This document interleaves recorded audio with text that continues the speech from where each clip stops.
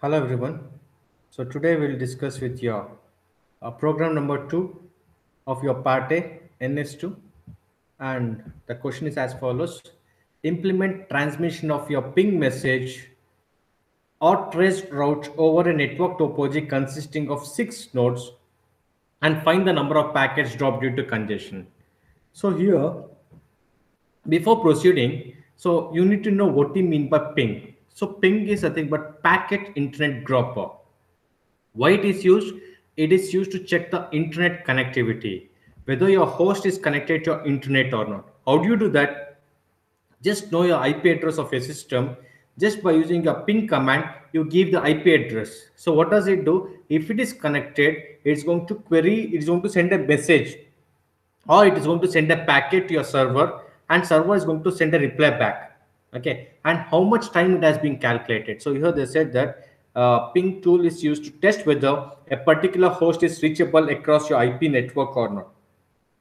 What does it do?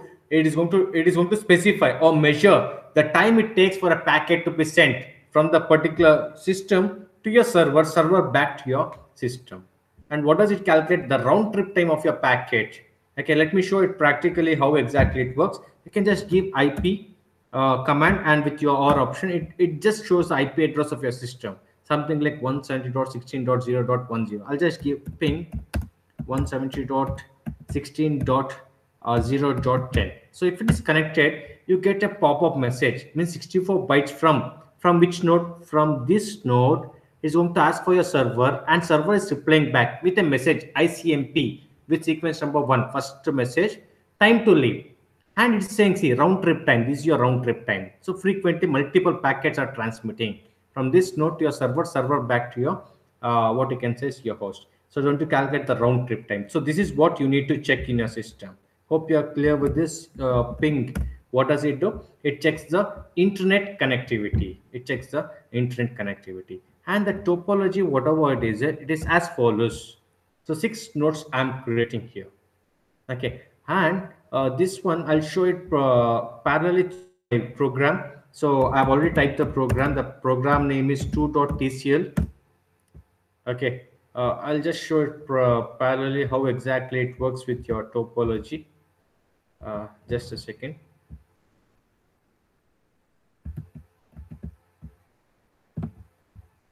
So already in my previous lectures, I have specified the syntax of your NS2 program and everything. So first step of your program, so create a simulator class with an operator called as new.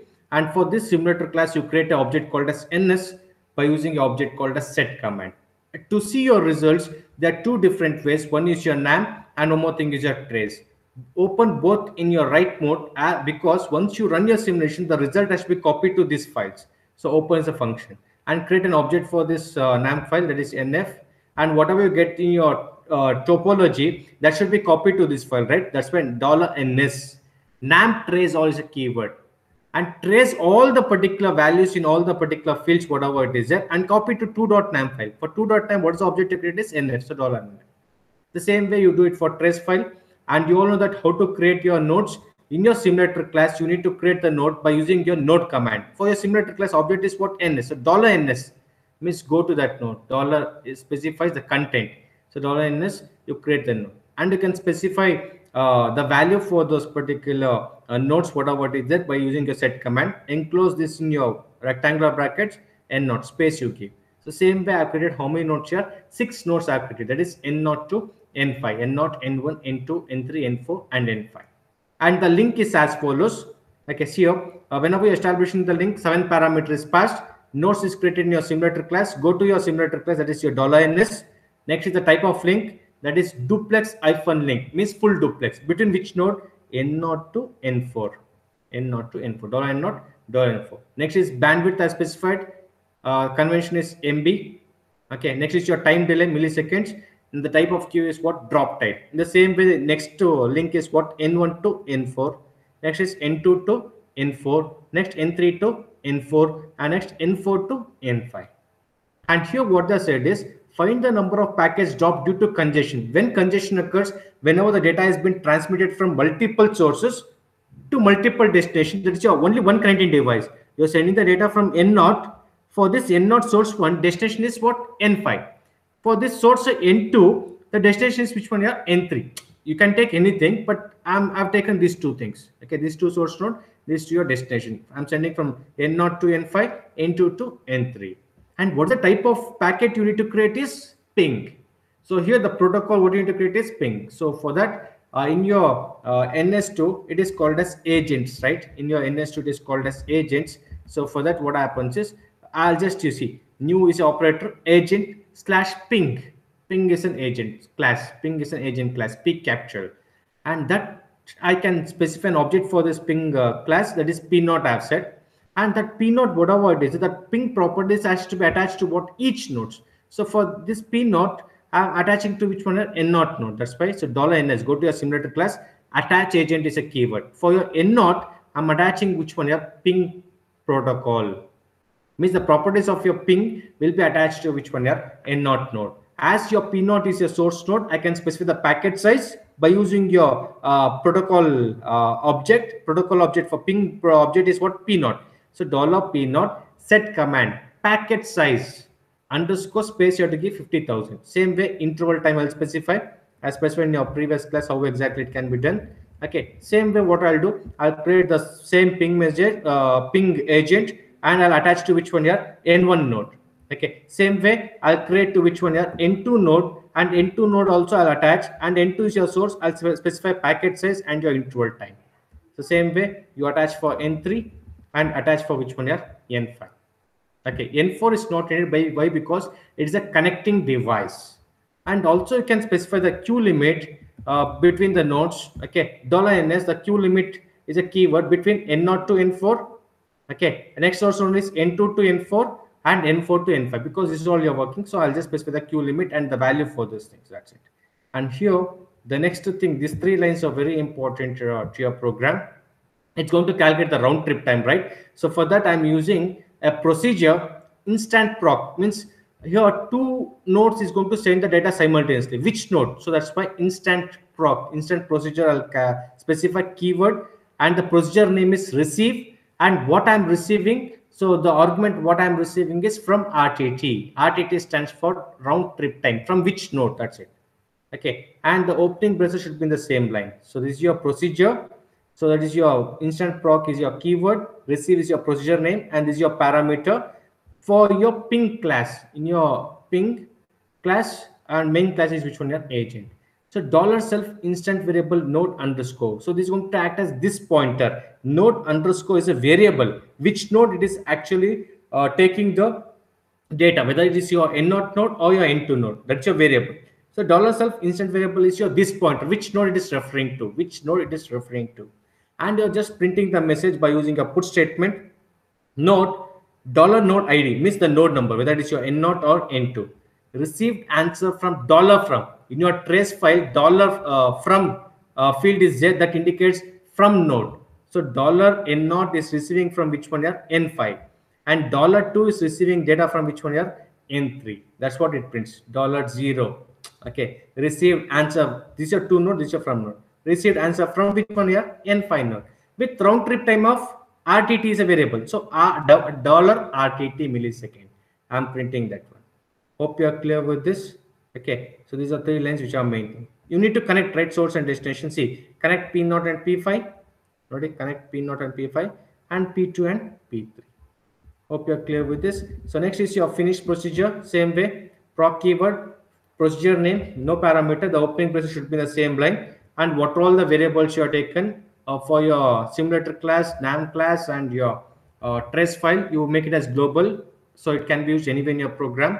Next, first trace, what does it do? Once you run your simulation, the results will be dumped to your trace file and your NAM file. After that, what is the use of that file? Close that one by using the object of those files. And if you want to see the animation, execute command NAM. Actually, what you're saying is network animation, the file name of that. Execute in your background. Exit 0. 0 means successfully exit from your program. So that is the end of your procedure. And also, you know how to specify the timings and all.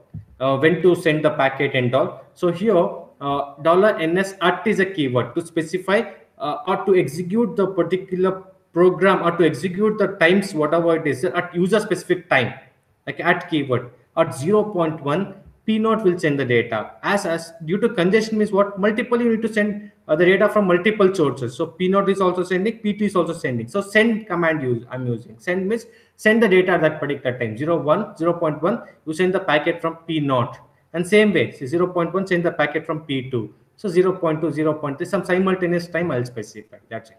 Okay. And also you can specify your finish procedure and how to run your simulation. Run. That's it. Hope you're clear with this. So save this program and exit, and I'll run my simulation. Okay, how do you run your simulation? ns2.tcl. Okay, see here, I just get a pop-up message say that node 2 received answer from 3 with round trip time of 5 seconds. See, node 0 received answer from 5 with round trip time of something 1505.8 seconds. That's it. So here is what you need to check the result. This is your topology animation. So this is your play button. Just press play button. Just see 0 is transmitting to 5, and one more node, 2 is transmitting to your 3 node. So as per the topology, which one here? So yeah, 2 is transmitting to 3. So here some, see, fluctuation it will come.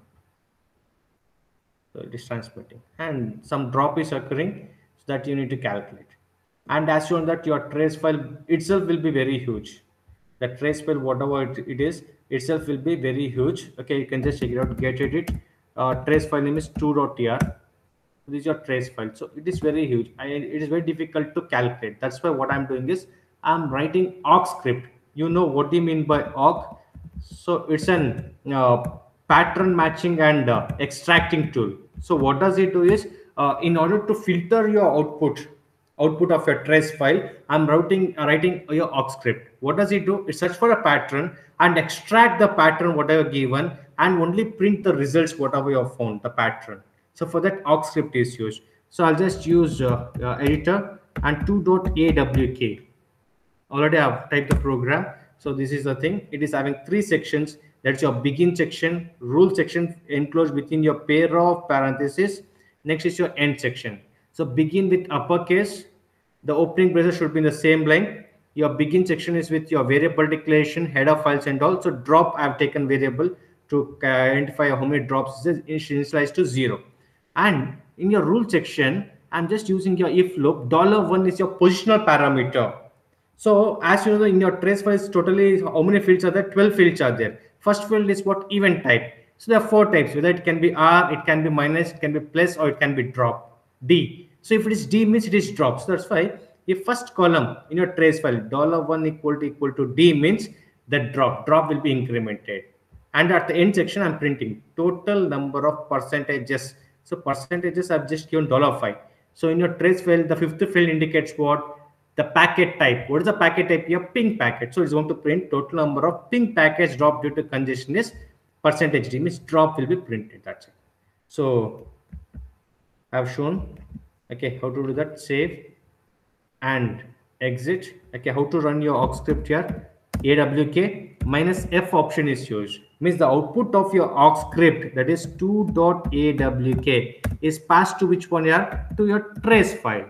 So minus F option is used for what? The output of one file is passed the input to the other file. See, total number of packets dropped due to congestion is what? 7. Total number of ping packets.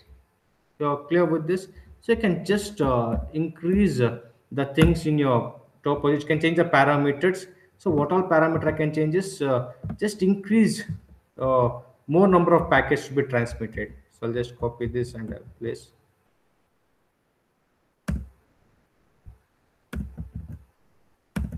So something like I'll just keep 1.1, 1.2, 1.3, 1.4.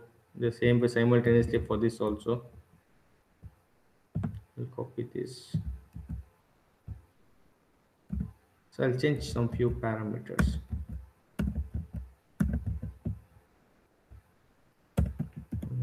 1.2, 1.3, 1.4, and also you can change other parameter values like you can increase your packet size and your interval time. And also you can increase your bandwidth of your source link. I'll just keep 5000. N0 to N4 is one source link, and N2 to N4 is one more source link. I'll increase. Okay, and I'll decrease the bandwidth. I'll give 0.3 MB. So just save, control, save, and quit, and run your simulation. ns2.tcl. You can check it out. So you'll get this pop-up message, and along with that you can use your play button.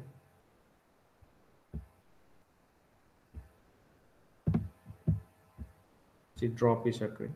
So I've increased the source bandwidth and decreased the destination bandwidth. So the number of packets dropped will be more compared to your previous thing. So previously I got 7, right? So now we'll check what would be my drop. So I'll just straight away run my awk script. Okay, so you can check the total number of packet drop due to congestion is 12. Previously I got only 7, right? So like this. So this is your program. Hope you understood, guys. So here I'll stop. Okay, thank you, guys. Thanks for your patience.